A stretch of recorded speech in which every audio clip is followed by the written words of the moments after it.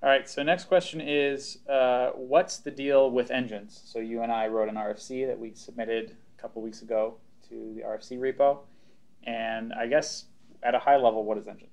So I actually worked on the engines feature in Rails. I gave one of my first Rails 3 talks that I gave was about the Rails engines feature.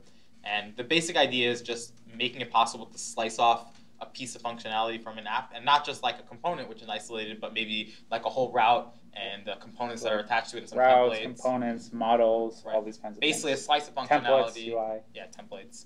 And the idea is that you slice it off and you give it its own namespace, and that way you can be sure that when you pull in a package that contains an engine, you can sort of mount it into your router and not have to worry about any kind of collisions or anything like that. So one thing that I've been asked a few times is, what's the difference between an engine and something just like an Ember CLI add-on? So I think the way you should think about Ember add-ons is that they're just, it's just smash. a way of describing a package.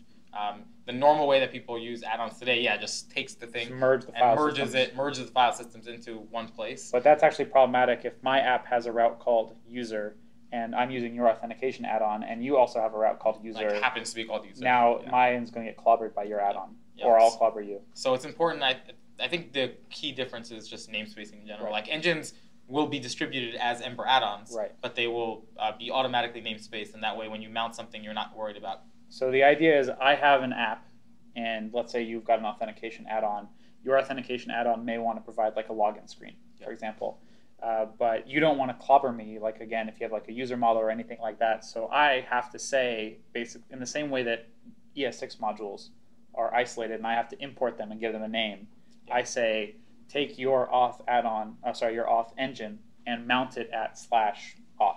Yes. And that way I get to decide where it lives, and even if we use the same names for things, obviously Ember is a very naming convention driven framework. This ensures that there's no collision. And I think the idea is that you should be able to link freely between the engine and your application, and all that. Basically, get all the same benefits of quick, easy navigation, how the web works, but without collisions. And also be able to easily override it. And of course, I think the part of the long-term plan for engines is to make it really easy to lazy load engines. So maybe you have an admin engine and you want to lazy load it and not have to worry about. So it kind of creates a point where you can package up stuff and deliver it as a lazy thing. Yeah. So I think we talked about the distinction between add-ons and engines, and I think a lot of engines will be these kind of like add-on functionality, things like auth, so on. Are there any other use cases for engines beyond just that? So I could easily imagine like the Discourse project being packaged up as an engine, and you can basically mount the entire Discourse anywhere inside of your application. Maybe you could even like, the way that Ember works is you could just take the Discourse thing and mount it inside of an application route that provides your UI at Chrome and then puts Discourse. So if I want to add forms to my Ember app, I just mount Discourse at /forms, done. I think another big use case is at just large companies. Like a lot of large companies are saying, we want to use Ember for the entire front end, but in an Ember app, you click around, all the routing is in JavaScript, so it's super fast, and then you happen to click a link that takes you to a different app, and all of a sudden, boom, it's slow, you have to throw everything out of memory, you have to go download and fetch all these resources. So it kind of ruins the experience. It's a lot like, Facebook recently broke out the Messenger app from their primary app on iOS and Android, and it's like every time I click a link to a message, it's like, whoop, swap out the different apps, and I think that feeling is pretty jarring to a lot of people. They don't like it.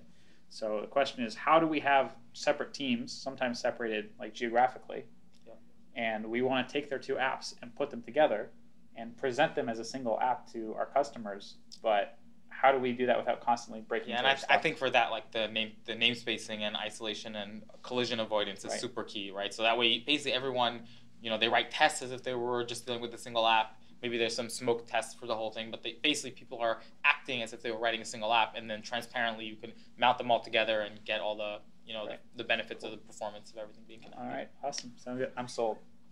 I want this feature today.